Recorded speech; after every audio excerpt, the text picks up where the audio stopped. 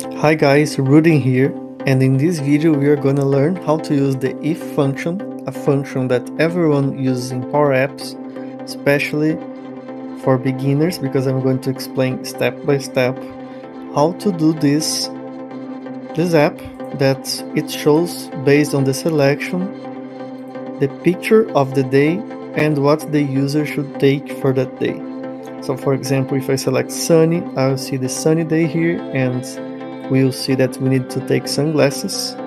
If it's raining, we will see the rainy picture and the umbrella information.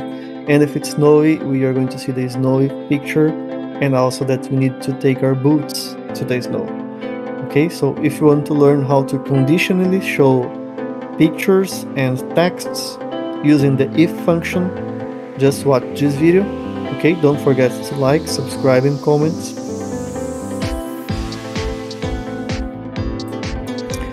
In this first example, we want to show the picture of the one based on the one we selected in the radio buttons, and also give the user a recommendation about what the user should take for this day. For example, if I click here in sunny, I want to see the sunny day picture here in a bigger size, showing in this image placeholder. And I want to tell the user, please don't forget your hat, for example, or your sunglasses.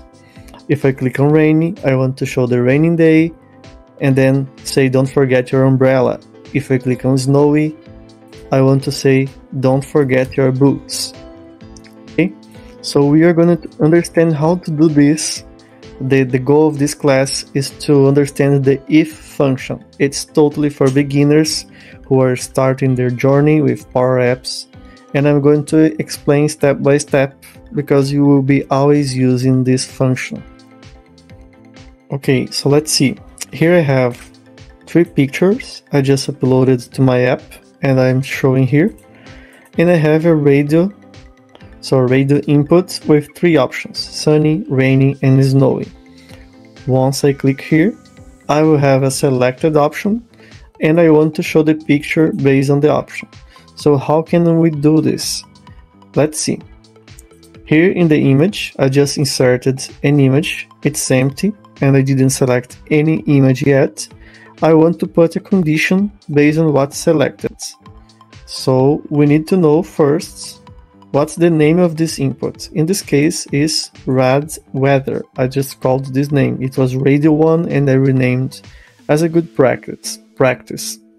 So if I click here, I will copy the name, and here in this image, the image property, I will start using the if function. So first I'll put if, open parentheses, and the first thing is the logical tests. As we see here in the top already, it says a condition that results in a Boolean value. What's a Boolean? It's a true or a false value.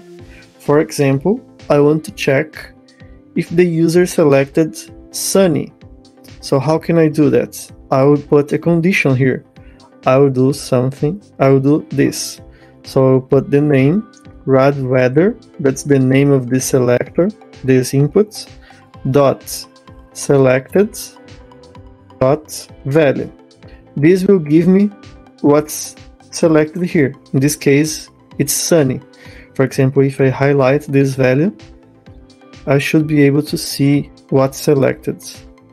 Not actually. So let's copy this and just put in a label just to understand what this means.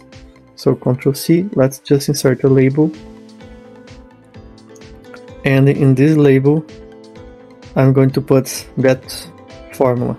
See, so it gets the selected word here. In this case, sunny. Right now is rainy. So the red weather dot selected dot value will return the text that's selected. Okay. Coming back to our formula. So we are going to check if red weather dot selected dot value equals sunny. If it's equal sunny, this will return true, and then we go to the second statement of the if function. That's what's gonna happen if we have a true return. So we are going to put a comma, because my language for my Power Apps is in English. If it's another language, maybe it's a semicolon. In Portuguese, for example, it's a semicolon. Then I will just put what I need to show in case it's sunny is selected. In this case, I want to show the sunny picture. So I'll type the name of the picture. The name of my picture is Sunny Day. It's a picture I inserted here in the media part of the app when I upload it. Okay? Then I can put a comma, and then I will be prompted to type what happens if it's a false statement. What if it's not sunny? Then I can show other picture. For example, I can show a rainy day. Rainy. Okay, so in this case, if it's sunny, I will show sunny day. If it's not sunny, if it's different than sunny, for example, if it has rainy here, it will show rainy day. Anything different from sunny will show rainy day in this case. Okay, we are still not thinking about the snowy day. So let's play the app and see what happens. So I'm clicking here. The selected value is sunny. It's returning true in that function, and then showing the sunny day picture. Now I'm just, if I uncheck, or if I check other thing, for example, snowy, it's not true that the result in that formula is sunny. So I'm showing the snowy day. Okay, but in this case, I should be showing a snow, the picture for snow, right? Because I want to show the snowy information. So let's go back to the formula and adapt that. We can put still more conditions inside the if function. So for example, we can do something like this. For right now we have the condition. Okay, let's just see what we have here. I'm going to put a comment. Those two slashes means a comment, and whatever I type here won't be computed in the formula, won't affect the formula. It's just to do comments and to know what I'm doing. This is the condition. This is the result. This right after the comment, right? So this is the condition, and this will be the result if the condition is true, and this one is the result if the condition is false. Okay, so every time the condition is false, it will be raining day. But it happens that inside the if function, I can still put more conditions. So I put the true here. If I put another condition, then we can have more conditions. For example, let's do another condition. In this case, I want to return something if it's the result is equals snowy. So I'm just going to copy this, red weather.selected.value equals, and then I will replace sunny by snowy. Okay, let's just put here snowy, and then after the comma, see the formula just changed here to a logical tests. That's the condition. Let me even just rename to the correct name, logical tests. Result if true, then another logical test if the weather is snowy. Then after the comma, what happens if this condition is true? Then I will return the snowy day. That's the name of the picture I uploaded. And if I put another comma, I can put what will return if the condition is false. So in case the first is not true, I'm going to evaluate the second. If this is not true, what happens for the false option? We can put now the rainy day. Because if it's not sunny and if it's not snowy, it's rainy. Okay, this can be done using another function that will make easier to visualize. It's called the switch function, and we can use this in the second example. Okay, so this last one is the result if false. In this case, if all the conditions are false.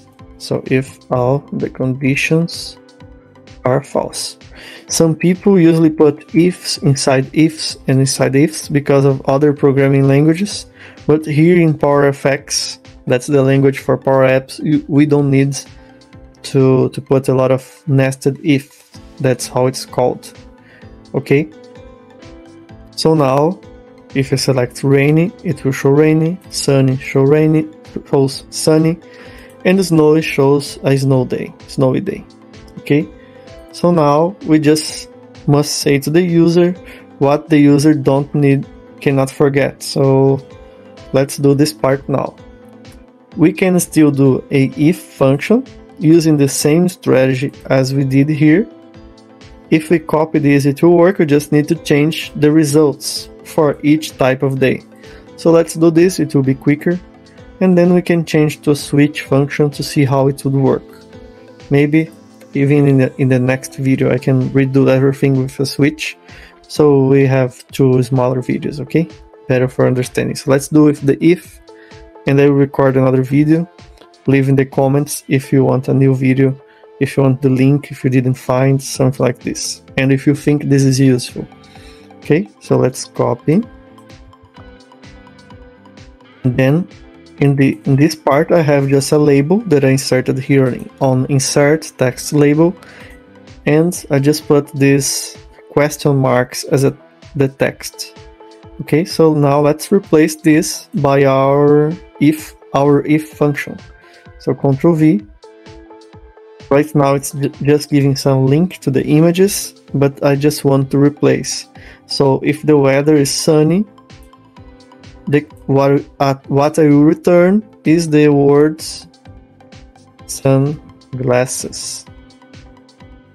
If the weather is snowy, what I will return is boots.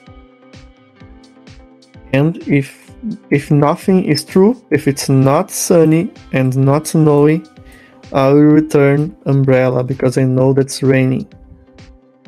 Umbrella. Yes, this is how we type. Let me just check. Umbrella. Yes. Okay, so based on what I select, it will show a result. Let's see how it will work. Okay, if I select sunny, I have one if here and one if here in the image and in the text property, and it's showing the correct information. If it's rainy, it's falling in the false condition. It's not sunny, it's not snowy, so it's rainy, and it's showing the picture of the rain and umbrella. And if it's snowy, it's going to that condition where we are checking for the snowy word, and we are showing the boots. So we show the picture and the boots. Please let me know if that was helpful, and if you want more videos for beginners like this in the comments. Don't forget to like and subscribe. Thanks for watching. Bye bye.